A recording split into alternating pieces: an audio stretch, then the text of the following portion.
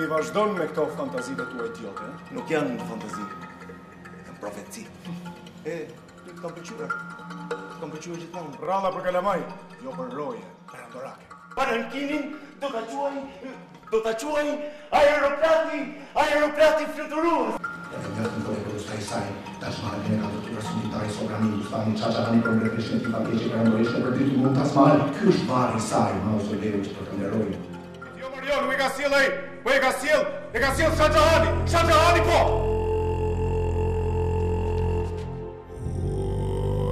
Asgjë më e bukur se Taj Mahali nuk do të ndërtohet më ndonjëherë.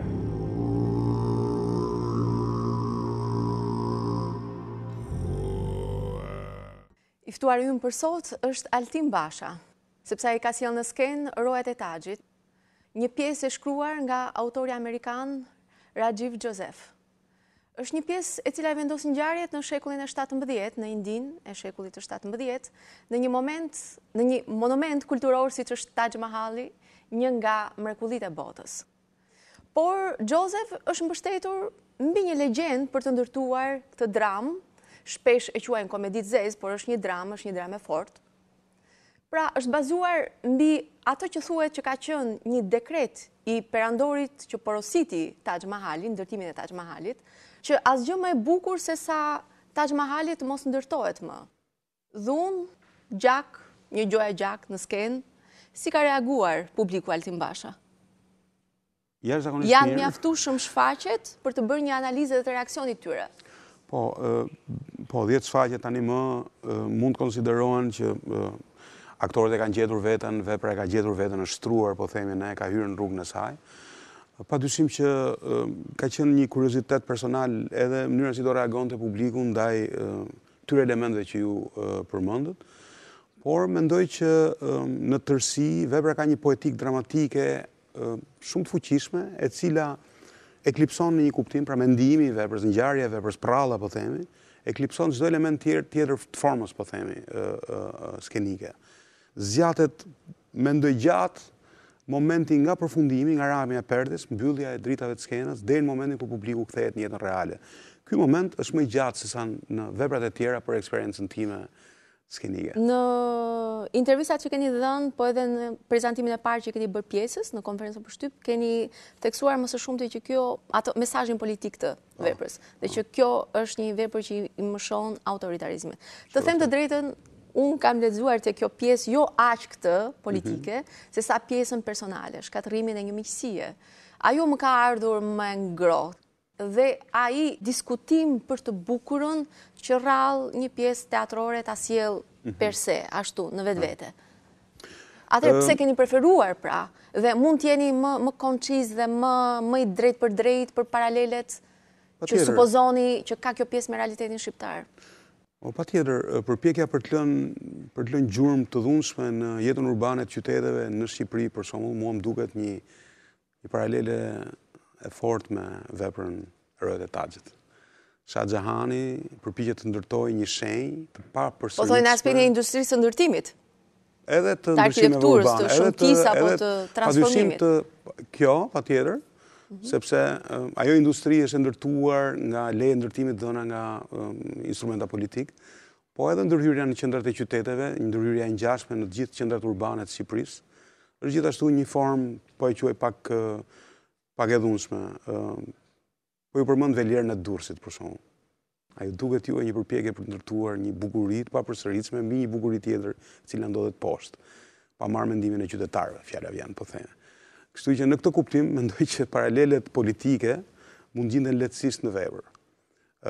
Ndërsa për sa i përket momentit miqësor që ju thoni, ajo është interesante. Brutaliteti i pushtetit në fakt shkatron një miqësi, kjo është pralla e veprës.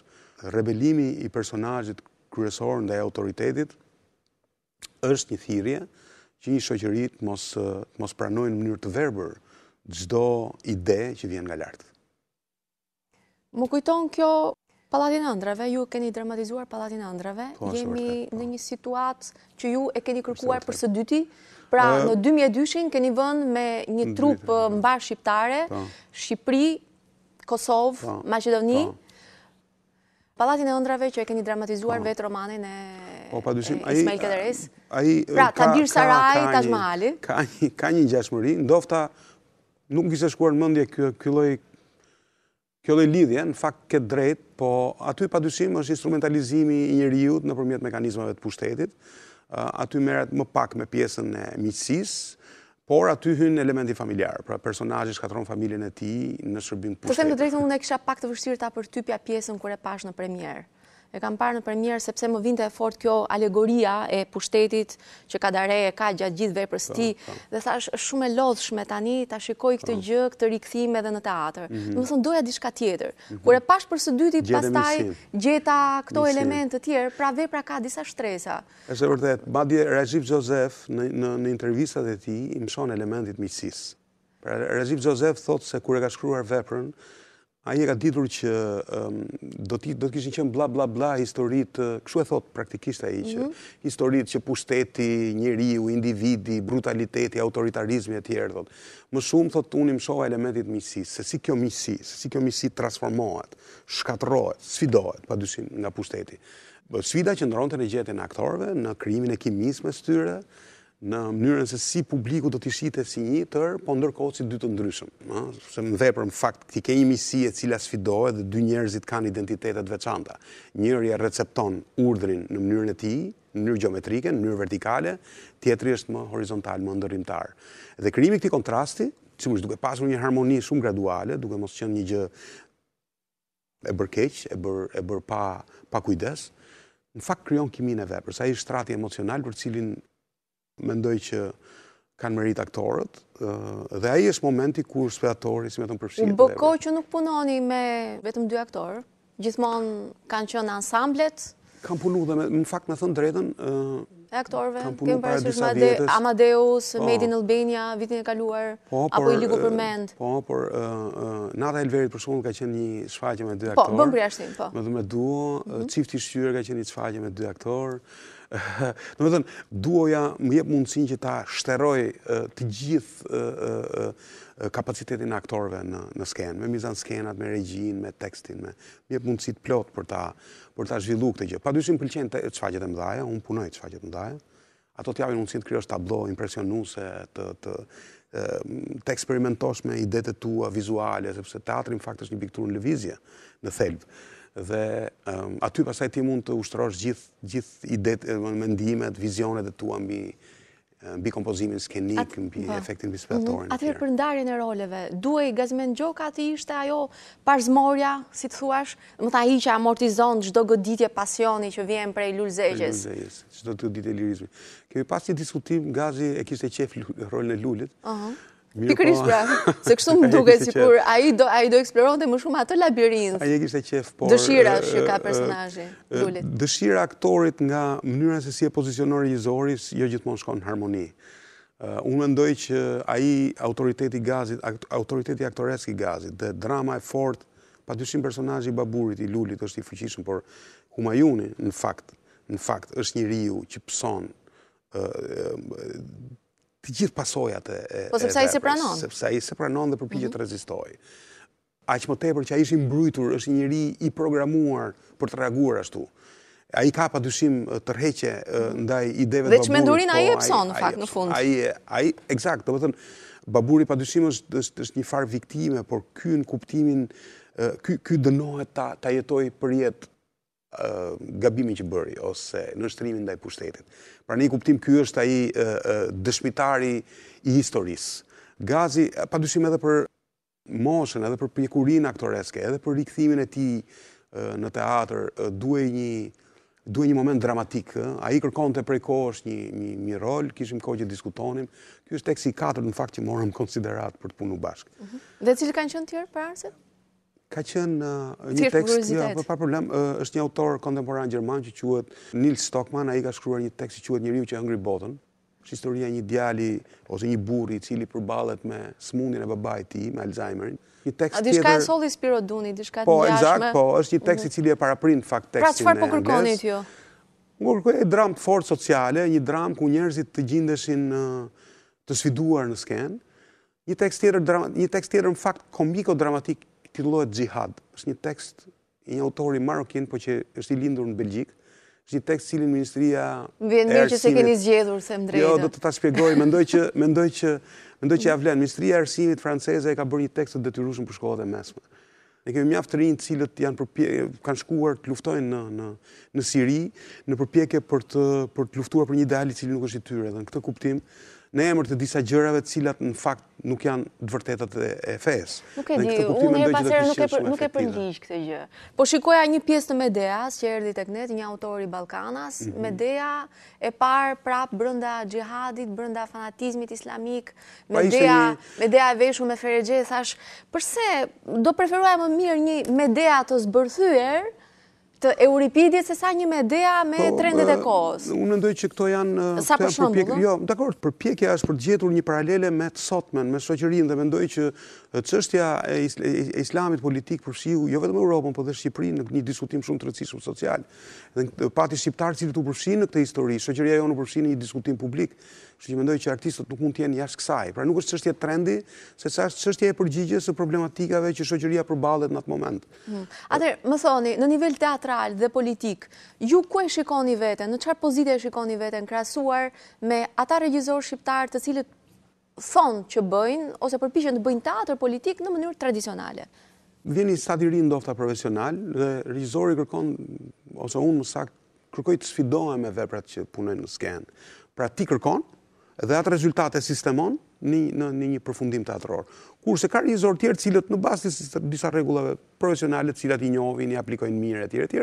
E kanë mbyllur kërkimin në momentin dhe del një shfaqje e saktë, një shfaqje e saktë ose e dobët, mesatare ose e keqe, s'ka rëndësi, por e cila nuk rezonon në kuptimin e kërkimit artistik. Mirë po, ndryshimi mes tyre është kufit që ti vendos në tregun teatror. Pra, ti e shtyn kufirin e njohjes, e shtyn standardin teatror drejt një momenti të ri. Dhe padyshim kjo tërheq kolegët e tjerë, ose kolegët e tjerë të tërheqin ty, drejt një procesi zhvillues. Unë nuk kam nevojë të dalë dhe të identifikohem si një individ i cili bën teatr. Sepse këtë gjë e kam pasur nevojshme vite më parë. Tani nuk e kam më të nevojshme. Në këtë sens, kam vendosur që të shkoj në këtë rrugë, derisa sigurisht. Atëherë duke e parë si kaq të gjallë procesi i ndërtimit të një vepre teatrore, më kujtohet që dhe vetë autori i pjesës Roja e Taxhit, Josefi të ketë thënë që e ka shkruar këtë pjesë në skenë. Po, ai ka nisur siç thotë dhe vetë për si një tekst të madh, ku personazhet kryesorë do të ishin arkitekti dhe perandori. Dhe pastaj ai e ka kuptuar që ka qenë duke shkruar një tekst të njohur, në kuptimin jo një tekst të njohur, por një gjë që është eksploruar më parë. Dhe atëherë thotë vendosa të shkoj tek bishti i kavallit, më thonë apo themi, të shkoj në fund të sistemit, tek rojat. Dhe pasi kam shkruar aktin e parë, kolegët e tij, dy aktorët me të cilët ai ka shkruar veprën, i kanë thënë se nuk ka kuptim më të kërkojë diçka tjetër në vepër, por duhet merret me historinë e personazheve, pra me historinë e miqësisë që ne përmendëm. Ata janë dy roja në fakt, por mënyra se si ai e shtron çështjet e të bukurës, të estetikës, të filozofisë, vinë shumë ëmbël, vinë shumë këndshëm, nuk e prishin unitetin e figurave, po themi. Përse keni preferuar që të fusni elementin brechtian në vepër? Pra, aktori thot që unë jam aktor dhe unë do të luaj këtë personazh. Diçka që ja keni lënë në dorë Gazmengjokës? Të dy aktorëve, me thënë drejtën unë jam marrë... Po, edhe në prolog, Lërzeqa e me bicikletë. Bertolt Brecht, në fakt, është një autor që më intereson jashtëzakonisht shumë. Është ndofta një nga gjenit e teatrit botror në gjithë historinë e tij. Ka bërë një transformim të jashtëzakonshëm të mjeteve teatrore, distancimin, lojën me personazhet, thyerjen e murit katërt. Dhe padyshim ideja e tij geniale që është futbollizimi i teatrit. Bertolt Brecht thotë se unë do të kisha dashur që në teatr publiku të marrë anë, të bëhet tifoz dhe të vendosi nga shkon e drejta. Ky element është element magjik për mua, është jashtëzakonisht genial. Padyshim teatri ka një nivel konsumi të kufizuar në shoqëri. Por Bertolt Brecht synon që këtë konsum të arrisi, të azmadhoj, pra ta kthej në një ngjarje futbollistike. Llogarisni se si do kishte qenë teatri i parë në stadiume, siç ka qenë Greqinë e lashtë. Që në këtë kuptim, ideja ti më sugjestionon shumë.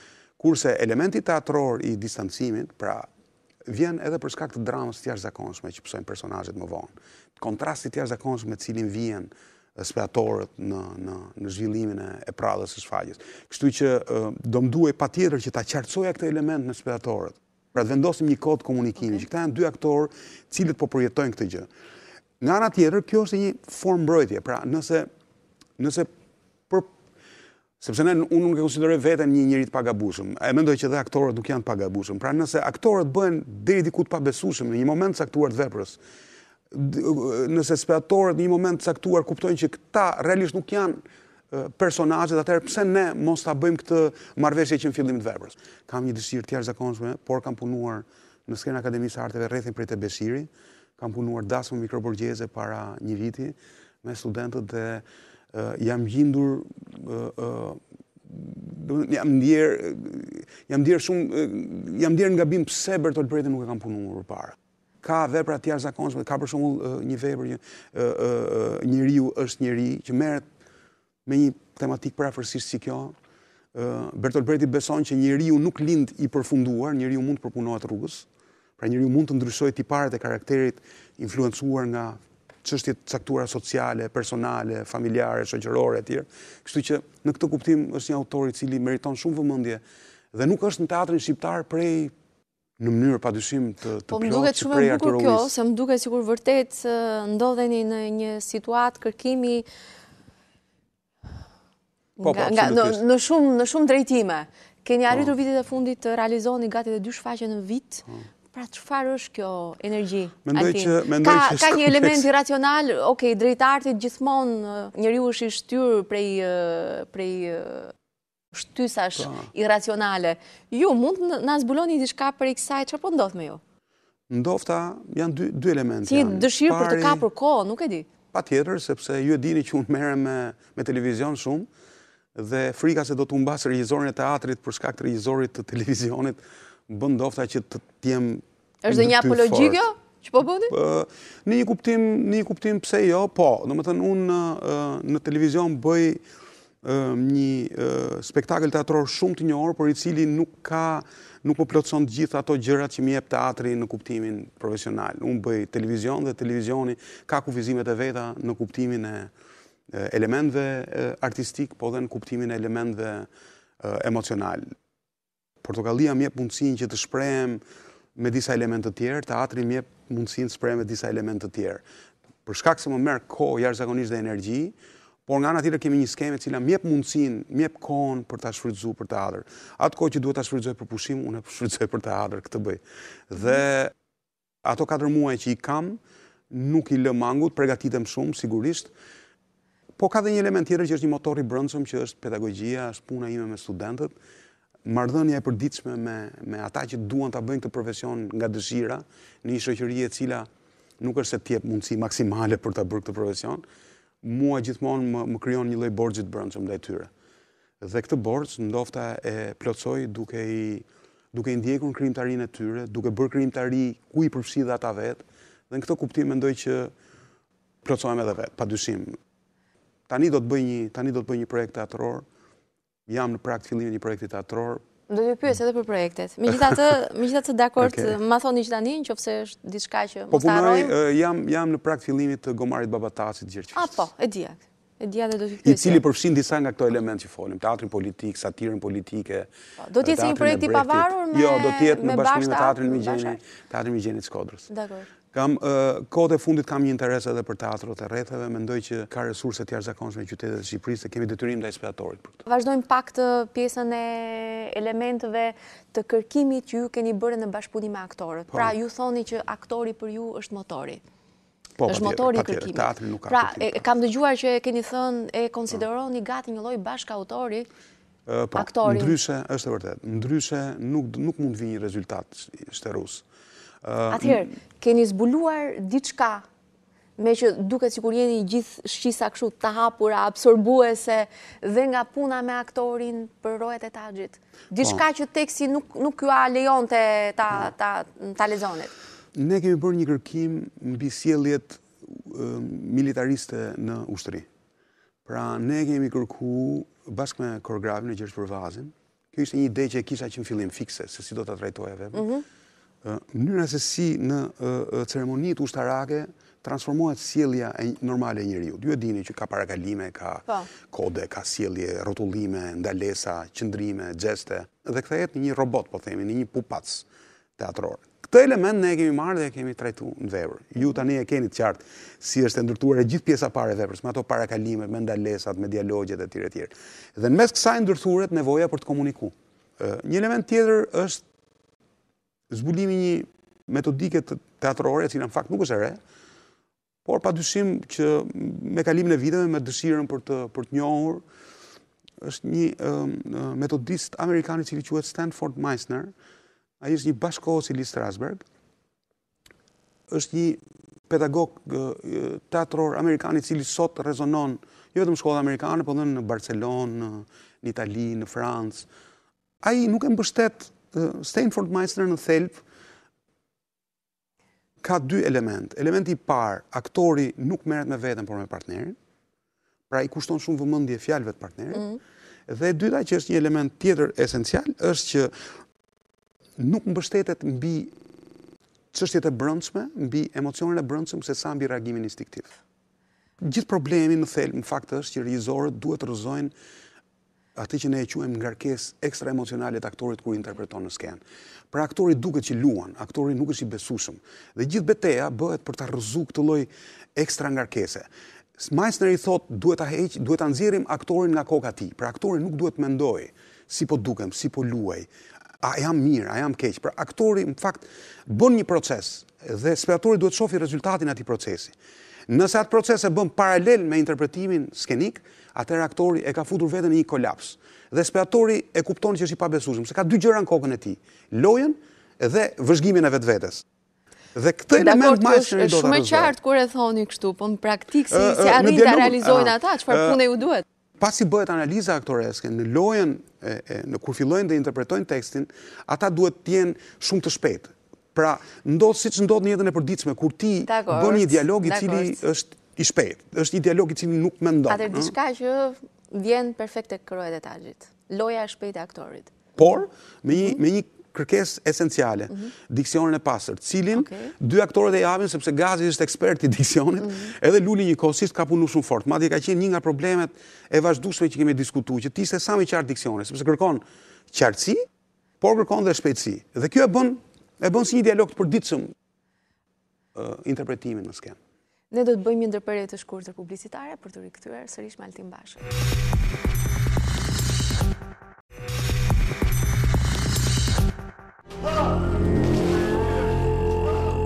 Nuk jemi, jam me buar për të them. Nuk të shoj do të shpadë, uma. Ka së ngërë që qëtëso. Nuk e shë, pra, nuk e shë.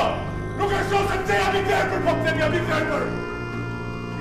Nuk kemi ne se të bëjmë i merak, se ti shka më e bukur do nërtojt, si ku tjetër. Peramdori, Shaqahan. Altin, po flisnim për elementet e spektaklit, për lojën e aktorit, më shpjegua diçka që është edhe në natyrën e teatrit bashkohor, pra loja e shpejtë e aktorit. Nëse ju mbështeteni te ky instrument i gjallë që është aktori, me trupin e tij, me kapacitetet e tij, përse është e nevojshme që ti më shohni nga ana tjetër në spektakël elementeve vizuale? Për shembull, një nga gjërat, të them të drejtën, që mund të duket e këndshme për tu parë, po jo shumë e mirë për mua, ishte plastika e duarve, ose duart plastike. Kemi pasur dilema me Ilirianën, me skenografen, se si do ta trajtonin vizualisht veprën, sepse vepra imponon një pamje tradicionale teatrore. Pra thotë që janë para Taj Mahalit dhe pastaj janë në bodrumet e Taj Mahalit. Kjo është historia. Kontrasti që Rajiv Joseph krijon mes lirikës së Taj Mahalit, bukurisë asaj ndërtese të bardhë, të pa defekte, një ndërtesë ndërtuar mbi si një homazh, si një kujtesë dashurisë së pavdekshme. Edhe pastaj krejt në kontrast me të elementit autoritarist, detyrimit të njerëzve për të zbatuar urdhrat në emër të bukurisë dhe në fakt dehumanizon shoqërinë, atëherë ky kontrast duhet vinte padyshim skenikisht fort. Iliriana në fakt është ndjekse e fortë dhe kujdesshme e një autori shumë të njohur që quhet Christian Boltanski. Christian Boltanski është një artist vizual zviceran, i cili jeton në Zvicër me origjinë hebree, i cili merret me krimet e Holokaustit. ai bën instalacione me rroba. Rrobat janë fakt mungesë. Me rrobat sepse ju e dini që në kampet e përqendrimit njerëzit zhvisheshin nga përdorimi 40.000 duarve, përdorimi i elementit prezencës njerëzore, të mbetjes njerëzore, atje të atyre duarve që kanë ndërtu këtë mrekulli, si një elementi domosdoshëm për veprën. Nuk mund vinte ndryshe përveç se me atë instalacion vizual që ju shikoni, koshat e mbushur, duart atje, sepse ndryshe spektatori nuk do të mund të merrte dot makabritetin e ushtrimit pushtetit në mënyrë brutale. Dhe pa dyshim që duhet qëndronte në sytë e spektatorit kjo, edhe skena e gjakut, edhe skenat e Jam dakord për skenën e gjakut, po për atë masivitet plastik në skenë, domethënë ajo nuk më linte përshtypje të mirë. Për aq sa unë kam intervistuar dhe kam pasur mundësi të shoh, të bisedoj me njerëzit. Ata nuk e shohin atë element, pra elementin me çfarë janë bërë duart ose sa janë duart. Ata padyshim marrin efektin e dramës. Dhe kjo është e rëndësishme. Arrihet efekti i dramës apo jo? Bile ka qenë një nga sfidat tona më të vështira në kjo realizimi asaj skene, sepse në Shqipëri nuk ekzistojnë mjetet për t'i realizuar idetë, dhe nganjëherë regjisorët nuk kanë faj që varfrojnë idetë e tyre për shkak të mundësive krejt kufizuara, teknike, financiare etj. Dhe ne, me thënë drejtën, jemi përpjek maksimum që të arrijmë maksimumin në shprehjen vizuale të veprës. Qoftë në elementet skenografik, qoftë në rekvizita, qoftë në kostume. Domethënë është bërë një punë gati shkatruese për ta arritur këtë element.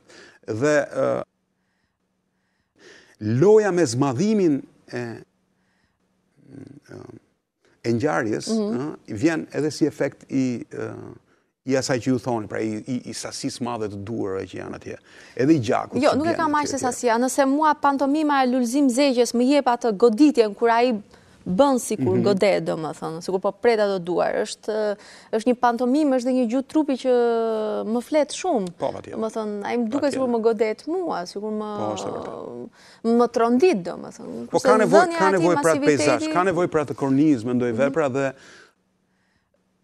një gjë tjetër shumë e rëndësishme që do doja ta nënvizoja është elementi teknik. Vepra është shumë e ngarkuar teknikisht. Pra aktorët duhet vishën, duhet zhvishen, duhet lëvizin rekvizita, duhet lagen, duhet sfahen, duhet ndodhin brenda shumë pak sekondave pa e sosur durimin e publikut në pritjen e ndrimit skenave. Një pyetje për Altin Bashën, që është partnerja juaj në jetë dhe në skenë. A e ka ndryshuar ajo vizionin tuaj për teatrin? Patjetër po.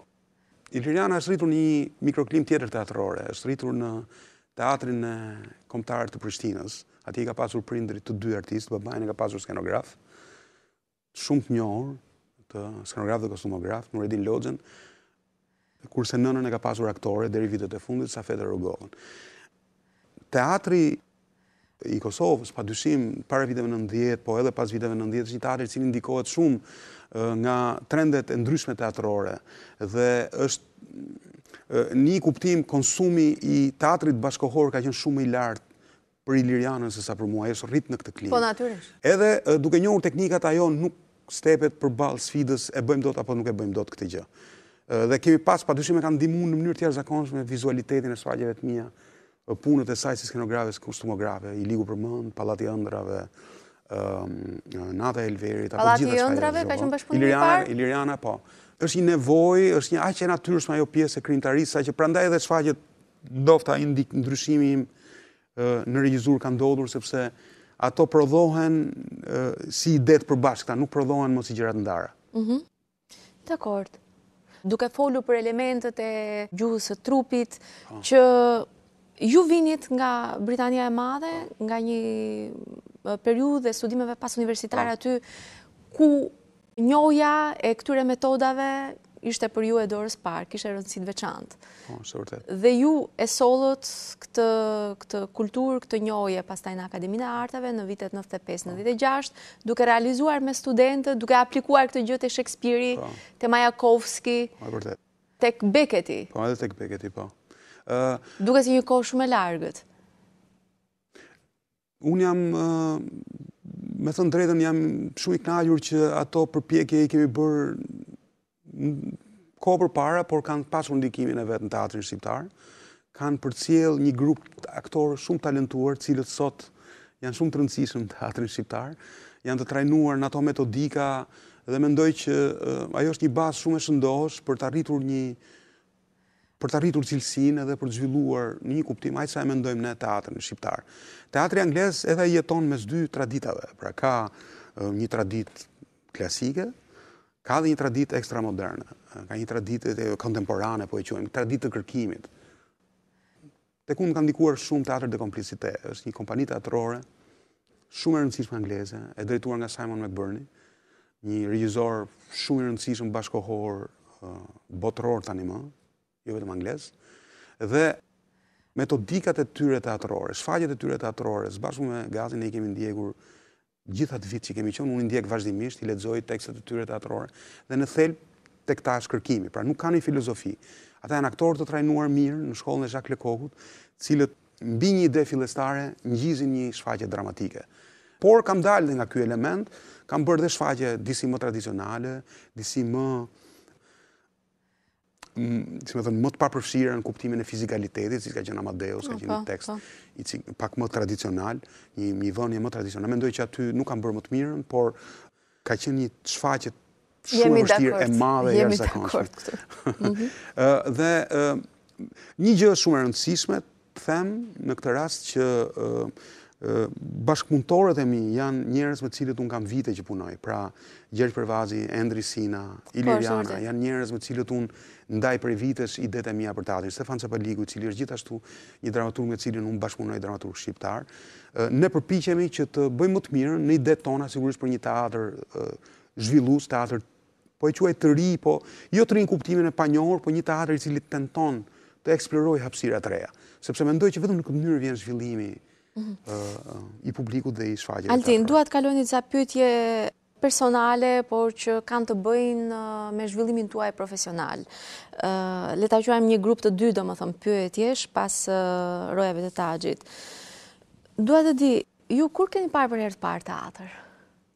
Unë Imat ka punuar në teatrin kombëtar dhe unë jam rritur ashtu si bashkëshortja ime në teatr, kështu që unë nuk mund ta ndaj dot momentin e parë kur kam parë teatr, sepse ka qenë një pjesë integrale, një pjesë e natyrshme e jetës time.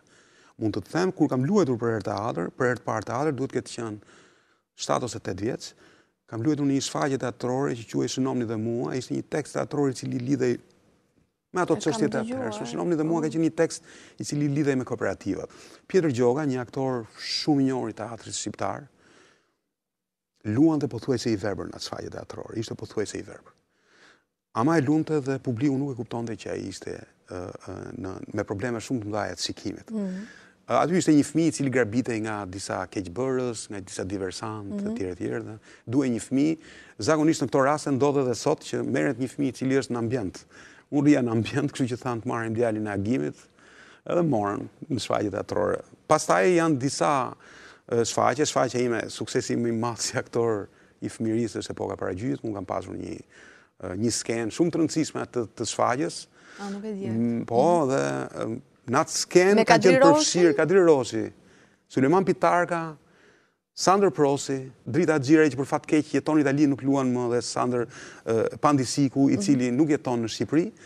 Të dy nuk jetojnë në Shqipëri, po kanë qenë aktor absolutisht nivelit parë. Si shpjegohet që ju më vonë në gjithë karrierën tuaj regjizoriale refuzoni të punoni me stare?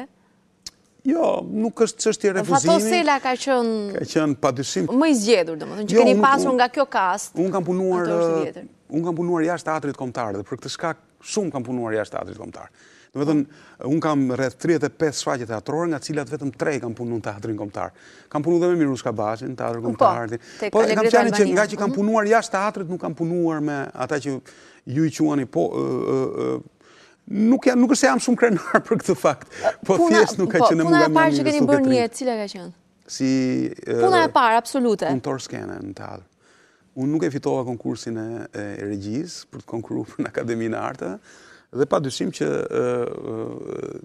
atë vit do ta kaloja me stazh pune, duhet punoja diku, i matë më ndihmoi nëpërmjet piromanit që të punoja një vit punëtor skene në teatr. Kështu që është një punë e cila kërkon shumë durim, po duhet ta dush teatrin, padyshim. Je paguar për të, Jam paguar, patjetër jam paguar, edhe ju gjinda familjes në krah atë vit, po pastaj u bëra një barr për shumë vite me radhë në kohën e shkollës edhe pas studimeve, sepse në vitin 98 fillova punën pastaj, kështu që i matë më bëri suportin e dur për të më lënë të qetë, për studiuar, edhe pse kishim shumë nevojë, për të më lënë të qetë, ai më bëri gjithçka të ishte e mundur që mua dhe motrës mos ta mungonte asgjë për të realizuar si profesionist. Ka mbetur një aromë, një shije tek ju nga vitet e para në teatr.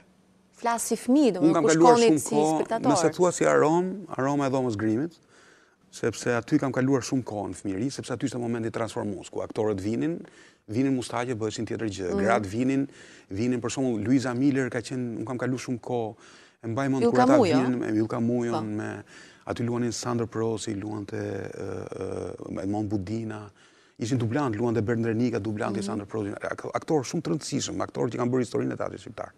Ata vinin dhe i vinin ato paruket dhe papritur bëheshin diçka tjetër. Ato paruket e bardha, me ato tipike, klasike, etj. Edhe ajo më tërhiqte. Atje ka qenë një grua, Erminia, një grimjore, e cila ishte shumë mikprit, se nuk më bezdiste. Më lindte edhe t'i vija mustaqet, edhe më ngjiste nga i herë. Kështu që ka qenë rekuizitën e teatrit e kam pas një vend preferuar gjithashtu, ku kishte gjëra që si gjeje, në jetën e përditshme, kostume, shpata, pushk, si çdo fëmijë, e kupton. Aty kalonim kohë shumë edhe me fëmijët e tjerë të kolegëve të babait. Në vazhdim janë disa pyetje tip, në fakt që unë kam marrë nga një, le të themi, pseudo intervistë që Julian Beck, amerikani, regjizori, poeti, realizon në vitin 1963 në një radio të New Yorkut, dhe që janë pyetje që kanë të bëjnë thellësisht me teatrin, kështu që përgjigjet do doja që të ishin sa më të shkurtra, sa më koncize. Pyetjet e Hamletit, sipas jush, janë lavdia apo janë tragjedia e tij? Ju më thatë shkurtra, po pyetjet meritojnë reflektim. Të dyja bashkë. Të dyja bashkë, do thosha. Hamleti është një atrakcion që mbetet për çdo regjizor e çdo aktor i rëndësishëm, po. Përse shkoni në teatr? Se natyrisht ju shkoni, punoni, keni jetën tuaj aty, po shkoni dhe si spektator apo jo? Shkojnë teatr për të parë se si ndryshon shpirti një shoqërie. Historia dokumenton ndryshimet e dukshme, ato që mbeten si data dhe si element fiks. Teatri mendoj që dokumenton ndryshimet shpirtërore. Sigurisht artin përgjithësi, po.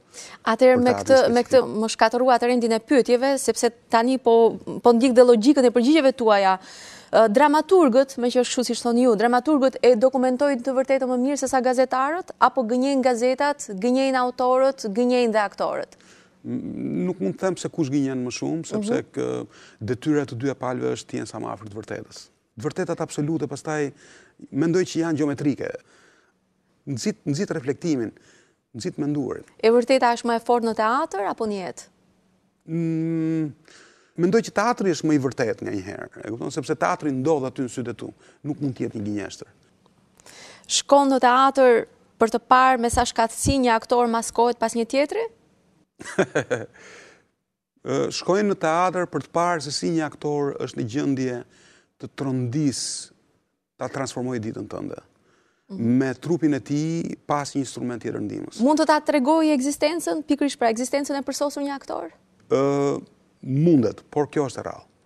Mundet, domethënë, ai moment është do ta mbash mend për jetën, nëse ndodh. Mund të ta tregojë ekzistencën e përsosur një aktor vetëm kur reciton Faustin? Jo, nuk është e thënë. Jo vetëm kur reciton Faustin. Edhe kur ai praktikisht del nga vetvetja dhe është diçka tjetër, mendoj që në atë moment ai e ka arrit atë element. Shiko, ekziston një kanal emocional i cili është shumë i vështirë për të ndërtuar me spektatorit dhe aktorit. Nëse ai e krijon atë kanal dhe për atë punë fakt është ai profesion, atëherë ai ka arrit tek spektatori, ka arrit në shpirtin edhe në zemrën e tij. Është e lehtë të shohësh jetën në teatr apo jetën në rrugë? Në teatrin e keq sigurisht është më lehtë sa shohësh se sa në jetën në rrugë. Në teatrin e mirë ai bëhet shumë i fuqishëm. Keni provuar gëzim në teatr? Gjithçka kam provuar në teatr, zhgënjim, dështim, pakënaqësi, edhe gëzim patjetër. Roja e taxhit është një nga elementet, një nga shfaqjet e mia më të mira. Jam shumë i kënaqur. E dha deklaratën, no? Përfundimtare? Patjetër, tjetra do jetë më e mirë. Keni provuar gëzim në rrugë? Po, patjetër, kam provuar gëzim në rrugë, provoj gëzim edhe kur shoh gjëra shumë të vogla, kur shoh mund të ndodhë që të rrit shoh diçka e cila dikujt tjetër nuk i intereson fare, ndofta edhe mënyrën se si ecin njerëzit, ndryshimet në fizik, në mënyrën se si ata raportohen me rrugën, me të ecurin, me natyrën. Përjetoni ndjesi sensuale në teatr? Po, patjetër po. Është sensual teatri. Shkoni në teatr për të stimuluar seksualisht? Jo, sigurisht që janë. Ndodh që të Pyetjet e bekut provokohesh janë groteske, nuk janë. Por është një prallë që ndodh përpara syve tu dhe ti ke të drejtën absolute ta pëlqesh ose jo, ose ta perceptosh në mënyrën tënde. Ky është një element demokratik i teatrit, shumë interesant. Ç'është intuita? Receptimi i pakurzuar i gjërave interesante. Dhe a e përdorni atë natyrisht në teatr? Patjetër, mendoj që patjetër. Është edhe për aktorët është një element metodik shumë i rëndësishëm përdorimi i intuitës. David Mamet në fakt është partizani i intuitës. Kur themi e përdorni, a dominon ajo pjesën racionale apo domethënë gjithmonë në raport me bashkëpunojnë. David Mamet ka një metodik për shembull që i hedh ai praktishim me respektin për Stanislavskin, edhe metodistët e tjerë thotë se intuita është thelbësore në teatr. A shkoni në teatr për t'u pastruar në sensin e katarsisit? Po, mendoj që ky patjetër ndodh. Patjetër ndodh, është një element i nënvlerësuar i teatrit, madje ky diskutimi për çfarë na duhet teatri, më duket aq cinik sa nuk di, është shumë shqetësues për çfarë na duhet teatri. Është një pyetje. Pra bëj një devijim nga pyetjet e intervistës dhe jemi tek fundi.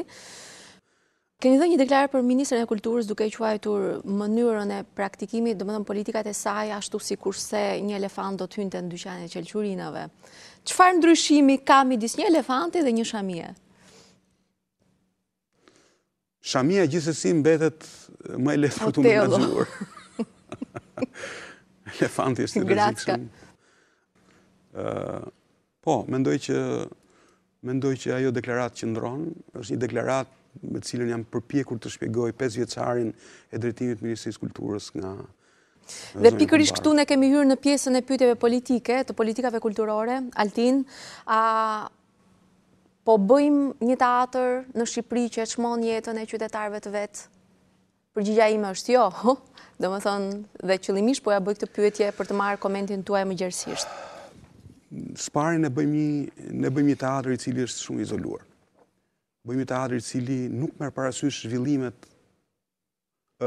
Fjala vjen, ne bëjmë një teatr si çdo të ishte njoja jon për rrugët në vitet 30. Në vitet 30 rrugët e Shqipërisë kanë qenë me kaldrëm. Dhe do të kishim vazhduar të ndërtonim rrugë me kaldrëm nëse nuk do të kishte parë që teknologjia e ndërtimit të rrugëve ka ndryshuar. Është bërë me asfalt. Në këtë pikë nuk ka asnjë strategji, asnjë politikë teatrore, cila ta nxjisë këtë gjë. Ju keni kritikuar faktin që Ministria e Kulturës po jep buxhete minimale për ata që duan të bëjnë teatr, duke nxitur në këtë mënyrë ose duke mbajtur në një gjendje gjysmake eksitimin e artistëve për të bërë teatr. Por rezultati është katastrofal, po të shikojmë pjesët që janë vënë në vitin e kaluar me ato 2-3 milionsha që jep Ministria e Kulturës. Ky është një problem duhet të bjerë këmbana e alarmit. Ne kemi vite që si po jepen këto. E para mungon një komunikim. Ajo është një Ministri e Kulturës, por në fakt nuk është një Ministri e artistëve. Sepse mendimi i artistëve nuk të rriqet pothuajse fare se si ai buxheti i pakët që është mund të menaxhohej në mënyrë i cik më eficiente. Nga ana tjetër shohim shpenzime ekstravagante buxhetore të larta, të cilat na bëjnë të mendojmë që buxhetet ekzistojnë, por buxhetet nuk janë të dedikuara për artistët lokal. Dhe ky është një element tjetër shumë problematik i menaxhimit buxheteve për kulturën. Nga ana tjetër kemi një problem tjetër katastrofal që është shkëputja e institucioneve kulturore nga njëri tjetri. Pra nuk ka një qarkullim të vlerave. Artistët janë përqendruar në Tiranë, produksionet janë përqendruar në Tiranë, edhe harrohet që për kulturën dhe për artin, padyshim të Tirana. Eksperimentalis komunikon me teatrin kombëtar, Universiteti i Arteve nuk komunikon me teatrin. Mungojnë këto skema. Po ajo që desha të them është që qytetarët shqiptar paguajnë të gjithë për artin dhe kulturën. Edhe në fakt ato para shkojnë vetëm për qytetarët e Tiranës. Ktu ka një kontradikt shumë të pakuptimt. Pra ka shumë element. Nga ana tjetër, Ministria e Kulturës nuk është një vend ku menaxhohen fonde. Është një vend ku duhet gjenerohen politika. Dhe e fundit gjë që bëhet Ministria e Kulturës gjenerimi politika. Ju sot keni një dëshmi kur politika po përpiqet të ndërtojë qeverinë e drejtësisë. Pra politika po heq dorë nga drejtësia dhe po i thot njerëzve të drejtësisë menaxhojeni ju drejtësinë të pavarur nga politika. Atëherë pse këtë drejt nuk e pasan artistët? Ju jeni që të krijohet e njëjta formulë për teatrin siç është krijuar për kineman? Unë jam për patjetër. Mendoj që një qendër kombëtare e cila menaxhon, promovon, prodhon të gjithë fluksin artistik mundet zgjidhet edhe për artet e tjera. Ose artin skenik. Qendra e artit i përfshin të gjithë artet. Më kupton? Po. Por nga ana tjetër mund të ishte një version ndërtimi enti, një strukture nacionale e cila menaxhon produktin teatror shqiptar. Dhe jo vetëm në Shqipëri. Është e pafalshme dështimi i plot i kalendarit kulturor me Kosovë. Është i pafalshëm mungesa e komunikimit me produktin kulturor në Maqedoni. Është e gjitha plur mediatik.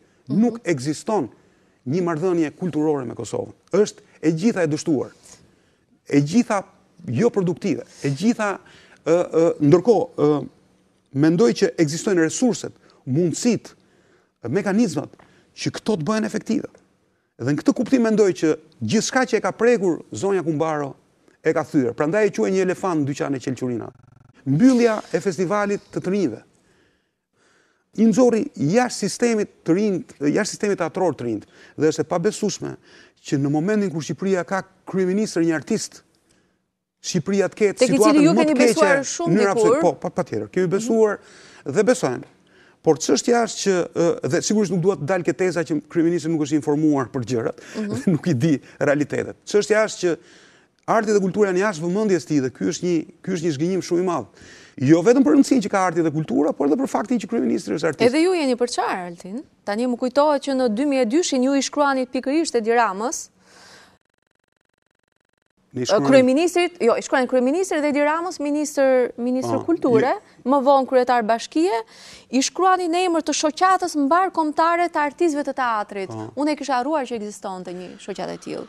Ekzistonin kompanitë private, shoqata e artistëve të rinj dhe në fund vinte Ministria e Kulturës. Por çfarë ndodhi? Ne i kërkuam në atë kohë hapësira të reja teatrore. Ne kërkuam në atë kohë status për kompanitë e pavarura teatrore.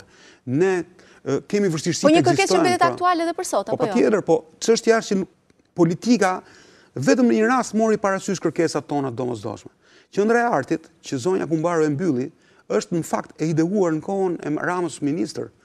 Dhe për fat keq Rama ministër me Ramën e sotëm kanë shumë ndryshim. Në atë kohë ishte shumë më tepër artist dhe më pak politikan.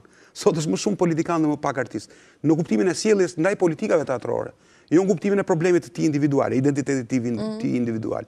Dhe në këtë kuptim, them që 5 vjet ishin një kohë fantastike për të bërë ndryshime esenciale në hartën kulturore të Shqipërisë. Politika e re teatrore e përfshirjes së produksioneve të pavarur në skenën e teatrit kombëtar e ezauron totalisht ndryshimin, i bën gjithë njësoj.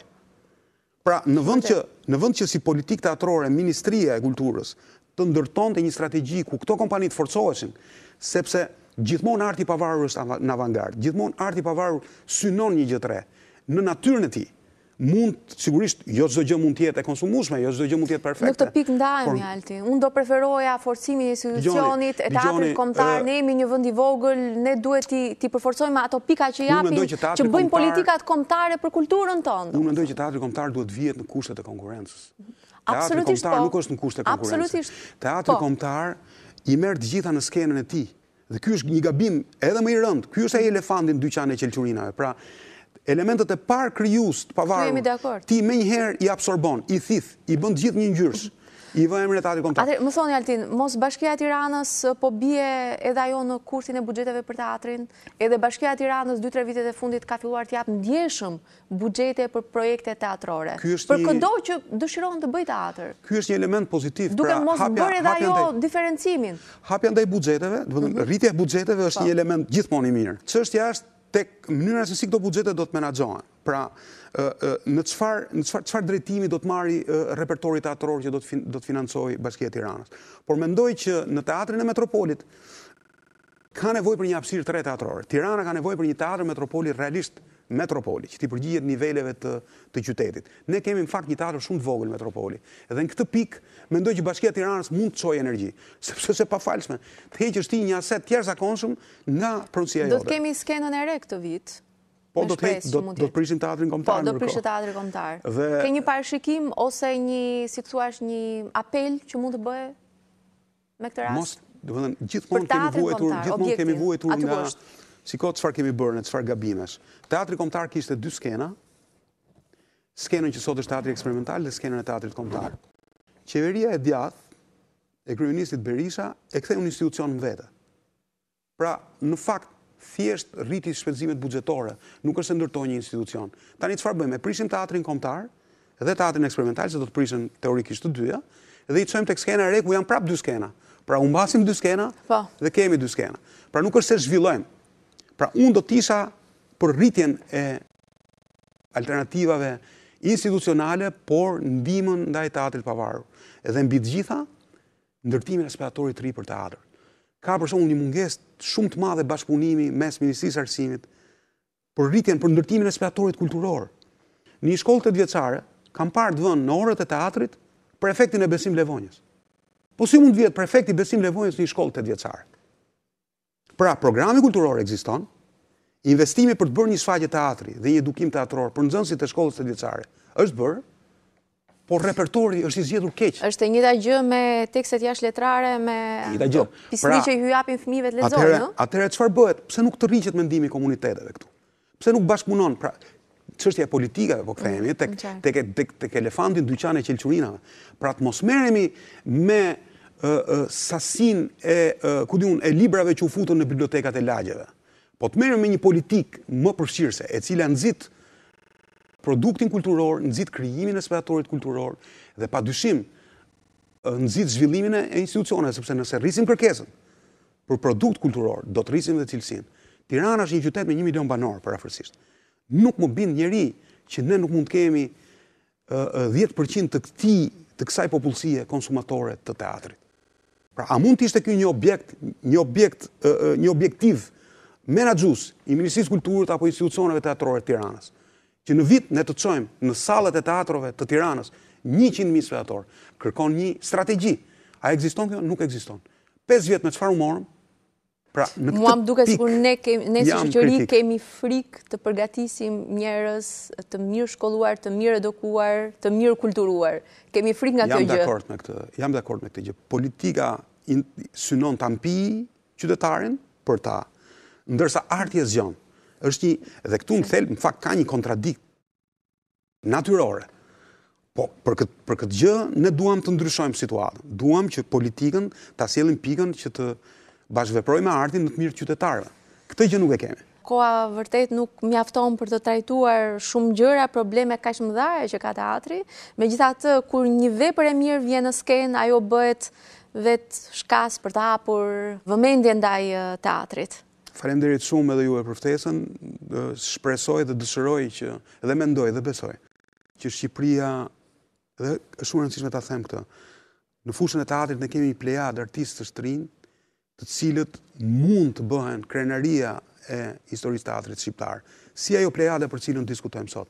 Por ata njerëz kanë nevojë për mbështetje, kanë nevojë për politika shumë agresive që i mbështesin krijimtarinë e tyre. Dhe jo vetëm artist, aktor, por dhe regjizor të rinj të cilët presin rastin e tyre. Faleminderit shumë, edhe një herë. Ishim me Altin Bashën, ju urojmë gjithëve natën e mirë. Që ngjyrë trëndafili, ngjyrë të qepër, ngjyrë të purpur.